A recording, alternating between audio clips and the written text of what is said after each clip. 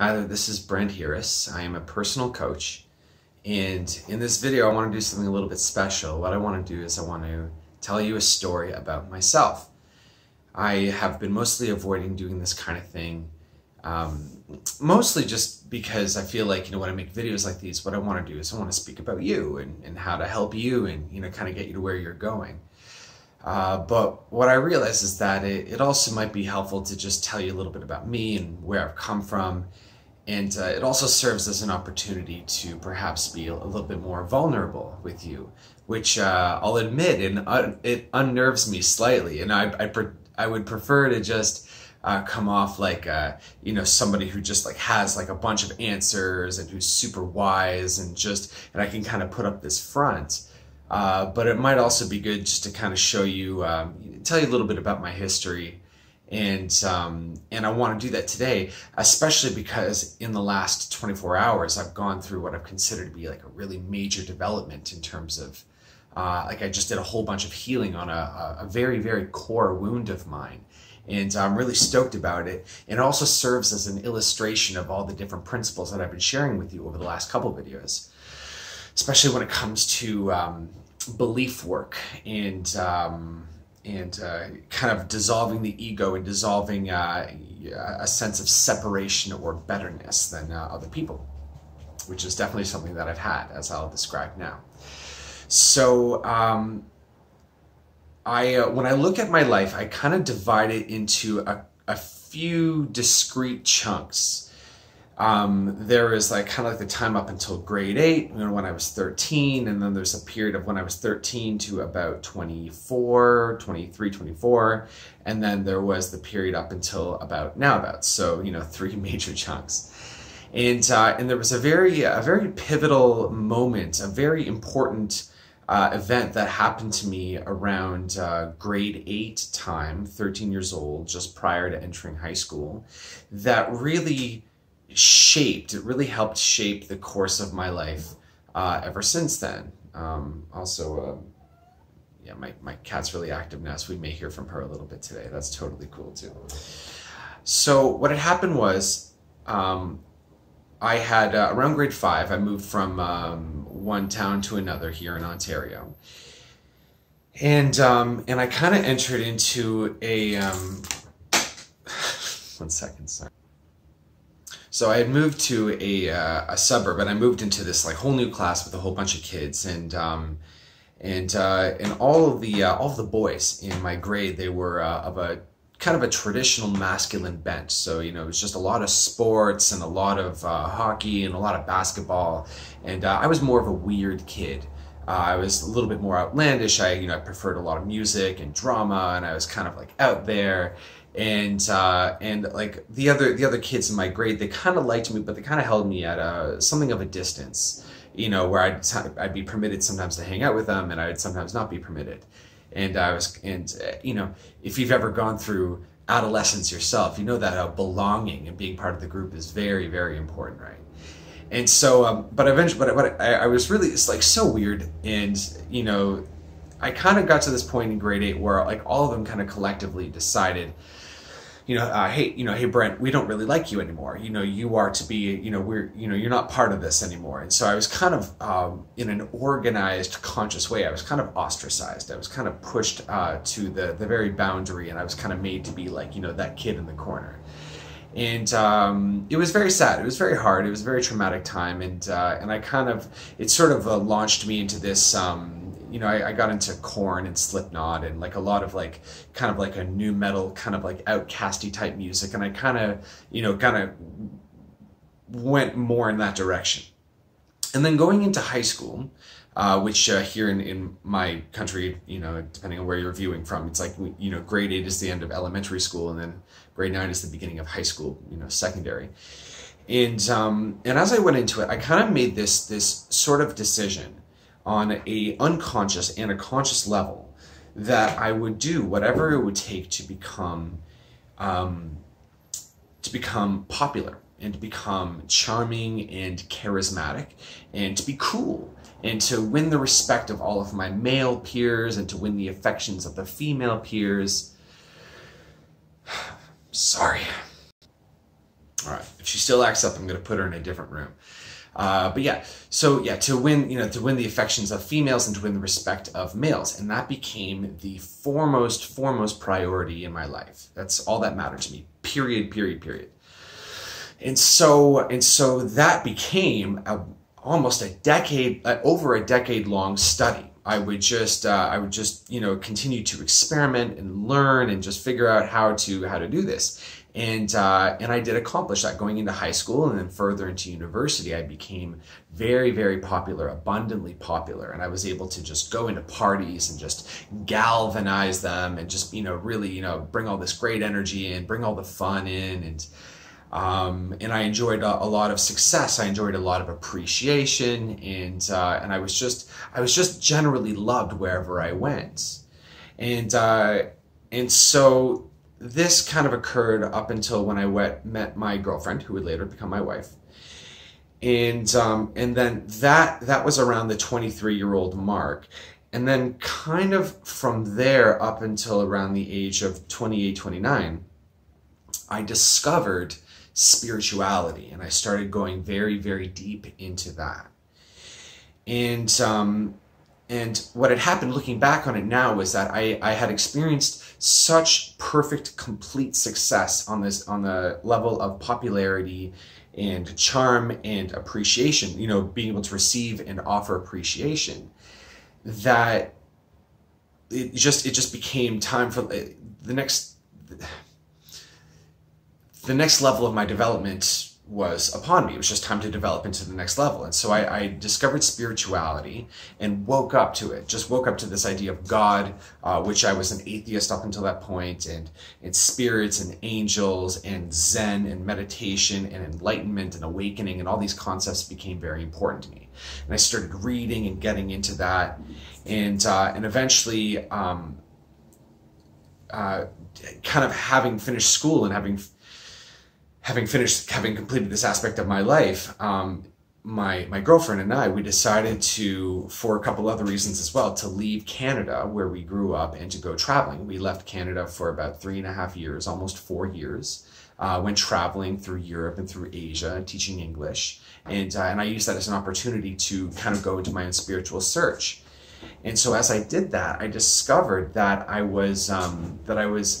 lot of what I had constructed my persona around was false. I noticed with a lot of pain and a lot of shame and guilt that I was very false. I was just constructing a face, constructing a facade. And I was really, okay, I'm going to move her into another room. All right, one second. Okay, she's in another room now. I swear she's not usually like that. Yeah, so a lot of pain and a lot of just embarrassment about, oh my God, I was, really, all I was doing ultimately was all these tools and techniques for making people think that I was cool and charming and everything. It was all manipulation on both gross and subtle levels. And I realized this all at once. And then it was like, okay, I can't, now that I realize that I can't really do this anymore. And so when the time came to return to Canada, around the age of 28 or so, 29 odd, I realized that it was it was time to reintegrate into society, reintegrate into Canada, into my life there, and just kind of build a life for myself, because I was just kind of traveling and I didn't really have a career or anything really to kind of make money with and establish myself with as a human being in the world. I wanted to do that, but I had no way of being myself around people. And so that began this phase of social awkwardness. And so I spent years and years and years, up until last week, really, just being socially awkward and really feeling uncomfortable around folks. And it was around that time that I really, really narrowed my social field so that I would have essentially 3 friends, 3 people that I'd ever go and see. And I would always really just avoid crowds, avoid gatherings, avoid hanging out, because I would, if I would ever have to go to a party or a gathering, on some level, it meant that I had to act like a person. And I wonder if you're going through this as well, because I think like I'm on Reddit a lot, and there's a lot of, you know, people kind of complaining that like it's like I don't know how to do this, I don't know how to hang out, I don't know how to be a person, I don't know what I'm supposed to do, I don't know what's involved in being a regular human being so that you can just hang out. On some level, I was always scared that like if I was hanging out with people, then I was always looking for cues from everybody else in terms of what to do and what to say and how to act, so that I could kind of put people under the impression that I belong there. I always felt like an outsider, that if everybody fully realized the extent to which I'm an outsider, that I'm foreign to, you know, say the situation, then they would recognize it the way white blood cells recognize foreign bacteria and attack it, you know, and kind of get rid of it. It always felt like I was always on the verge of being discovered and being attacked and removed and ostracized the way I was in school. And so I carried that trauma, I was realizing more and more that I was carrying that trauma.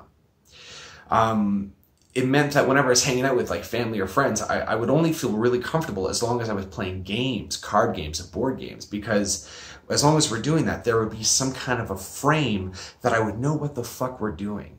And I would know how to, you know, I would know what to do and how to navigate, and I could just kind of relax. And as soon as the game was over, it's like, you know, now we're back to hanging out. I don't know how to hang out. I don't know how to be a person. I don't know what I'm supposed to do. So this applied to pretty much everybody except for my wife, you know, who was my girlfriend, now my wife. Like basically, you know, everybody else in my life, anybody, I would always have that basic fear of like being discovered as being an outsider. And so what I realized just this last week, and you know, honestly, just yesterday, what I realized is that on some level, I really accepted this idea that I don't belong, that I am foreign to where I am, that I'm not native to, you know, this planet even. Just, you know, like there's a part of me that was really convinced that I was some kind of an alien. And to make it, you know, and what I had done was I'd constructed so much of my identity out of this that like I even used it to feel like I was better than other people, or like I used my separateness to kind of like, you know, all of us are unique and all of us are special, but there's a little part of me that really did believe that I was more unique and more special than everybody else. And so this belief was the cause of all of my strife and agony, but it was also how I made I also got a little value out of it by really allowing myself to believe that I was special. So when all of this became clear, it became time to release this, that the little paltry benefit that I got from believing that I was separate and better is really not worth all the strife and agony that I was going through whenever I'd freak out, whenever it was time that I just had to hang out with people. And I really wanted to resolve this. So it was time last night to go through, to really release this idea that I internalized, that I don't belong, that I'm an outsider, that I'm not kin, that I'm foreign to this life, to this world, to this society. And so I used, and I continue to use theta healing and also access consciousness. These are two healing modalities where there's no time to get into it now, but basically it'd be like everywhere in my psychology that I believe that I'm foreigner, that I don't belong, that I'm not, you know, that I shouldn't be here, that I'm an outsider. I hereby destroy and uncreate this belief, because it is ultimately a belief. And so I want to invite you, if on any level in your psychology you believe you're an outsider, a foreigner, not kin, don't belong, and so you're just pretending to belong, would you be ready now to destroy and uncreate that idea now? Yes or no? Good, bad, right, wrong, POC, pod, all 9 shorts, boys, and beyonds.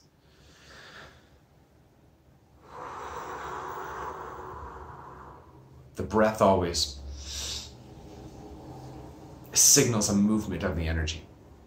Not every single breath, but when a healing is followed by a breath of tremendous relief, that's how you know there's movement of mental blockages in your psychology.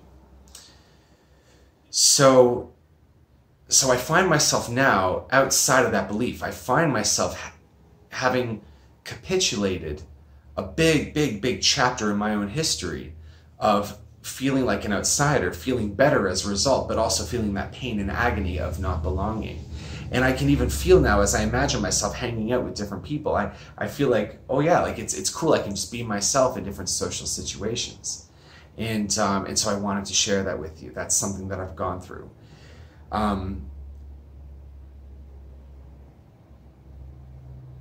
Yeah, I think that's all I got for you. I want to continue sharing stories like these as they occur to me. I find in my own life I'm constantly releasing old faulty programming that allows me to serve you better and to be better for you and to help you with your own journey.